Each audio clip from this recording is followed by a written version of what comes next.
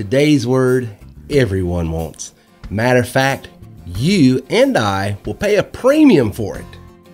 It explains why we drive the cars we drive, the houses we live in, what we eat, what we do, who we subscribe to politically, theologically.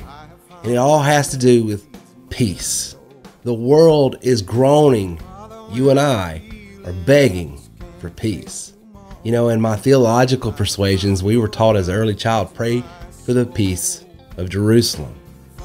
But the fact of the matter is, it's not just a theological idea. It's not just a political idea. You know, candidates run all the time on, we'll do this, or we'll implement this foreign policy, or we'll do this for the hopes of peace. But the fact of the matter is, peace transcends our entire life. Every day at work, every day at school, every day at home, you're looking for, you're striving for, you're thirsting for peace. Now, let me tell you one of the little ironies about this word.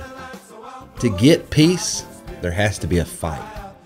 Peace just doesn't come to you. There's no vending machine out there that you can go to right now and just say, hey, I want peace, and you pull on it and it just gives you a peace bar. If you want peace, you have to fight for it. If you want peace, you have to go and grab it, take it, and not let anyone grab it from you or steal it from you. There's 3 areas I would tell you to work on, think about, and be diligent about this week. First, biologically. Are you at peace with your body, with your health? If not, get there. I decided this year, hey, I want to do something. And so I went on this, ketosis or kinetic or whatever it's called type of not cryogenics. That's where they freeze you.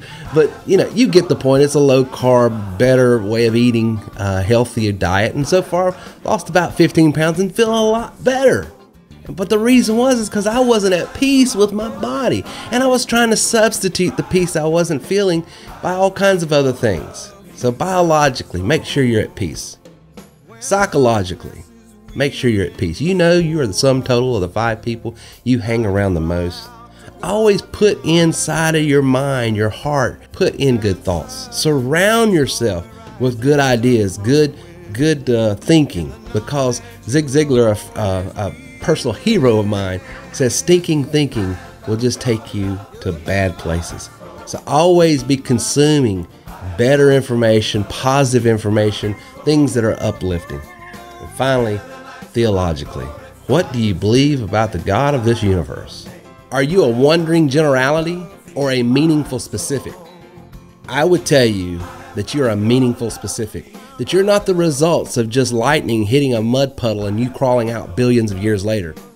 But before the foundation of the world, you were thought about, planned for, made from, for, and the purposes of greatness. And when you can come to peace with that, well, you'll come to peace. Because psychologically, theologically, and biologically, if you don't have peace, well, you're just not happy. And the way you get happy is to get peace.